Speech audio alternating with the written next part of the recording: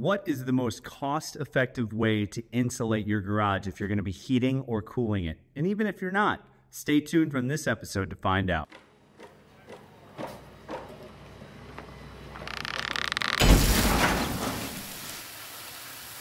What's going on, guys? Welcome back to another episode of Detached Garage. We've got a new sponsor today. It is Rockwool and their Comfortbatt product. We're going to be using two different Comfortbatt products on this garage build. Today's episode is going to focus on the Comfortbatt R15. This is for our exterior walls. Then in a coming episode, we're going to be using the R38 on the trusses up above the covered patio area.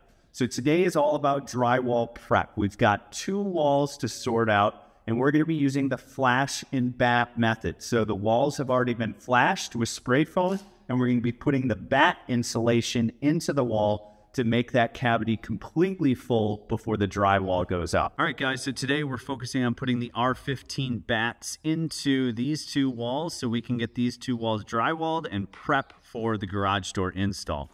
So the flash and batt system, we've got the flashing completed, the spray foam, and we're going to fill the rest of the cavity with the batt insulation. This is a good method that you can use for air sealing with the flashing and then take up the rest of the cavity with the batt insulation.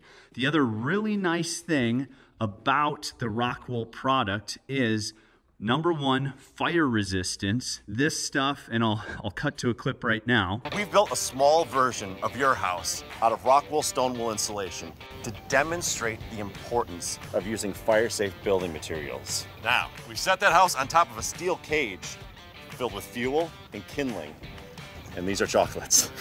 These chocolates are going to represent everything you hold near and dear to you. And we're going to put them inside our house. We're going to put the lid on that house. And I'm going to invite my friend Jeremy from the fire department to light this place.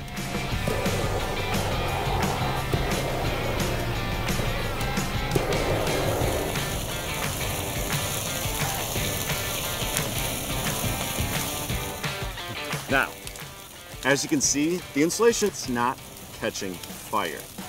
This is critical because what that does is buy you time.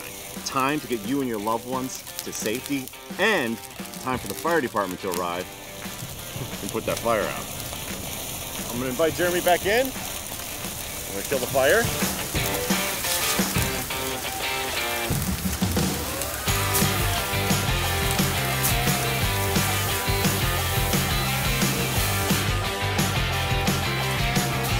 Okay. Wouldn't mind, sir? I'm gonna free the chocolates.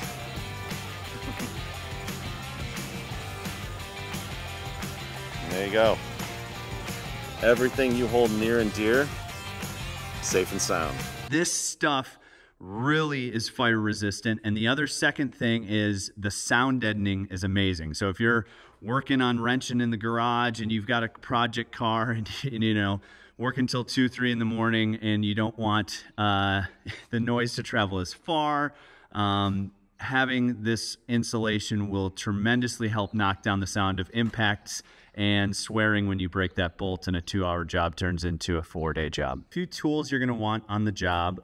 You're gonna want some gloves for handling the insulation, and you're also gonna want an insulation knife. That's gonna be critical when you're, you know, cutting around boxes or cutting batts in half so they can go around the fire blocking and everything like that. So an insulation knife is going to make this much, much easier. The other thing you might want is to set up some sort of table with a slot in it so you can put the batt on it and then cut it down. I don't really have that right now. I was actually thinking about using the slot drain to do that. It might work, so we might try that out. But the two main things you're going to want are a knife, gloves, and then obviously potentially some masks and safety glasses for PPE.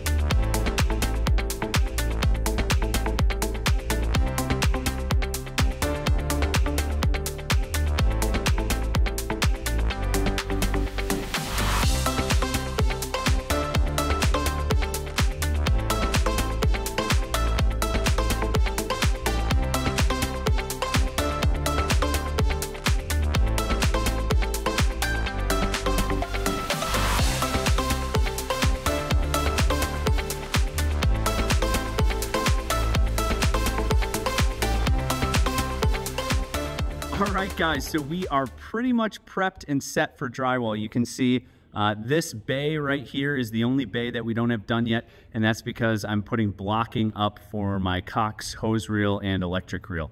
But this wall is pretty much completely done. So we got this over here, we got everything, and if we walk this way, you'll see that we have this wall pretty much done, and so we're about set to start drywall. So drywall, the key things we need to do is get this wall all the way up, because that's the fire block to our house. We need to get this wall done for a garage door, and then we need to get this wall done for a garage door. So we're gonna do those 3 walls, and then we will take a break from drywall before we do the rest of the garage. But with drywall up, then we can do the garage doors. Huge shout out to our sponsor, Rockwool, with their R15 Comfortbatt. The other thing I forgot to mention is you can get this in multiple different sizes. You pretty much saw us during the time lapse taking it right out of the bundle and putting it right up. So if you have 16-inch on center framing like we have, they make a version for that. If you have 24 on center framing, they make a version for that as well. So super easy to install. Huge shout out to our sponsor. We'll get another video going when we do the rest of the garage as well. Just drywall prep today, and then we'll also do a video when we do the R38 Comfortbatt upstairs in between the trusses. If you have any questions, please put them in the comments below. Thanks again for watching Detached Garage.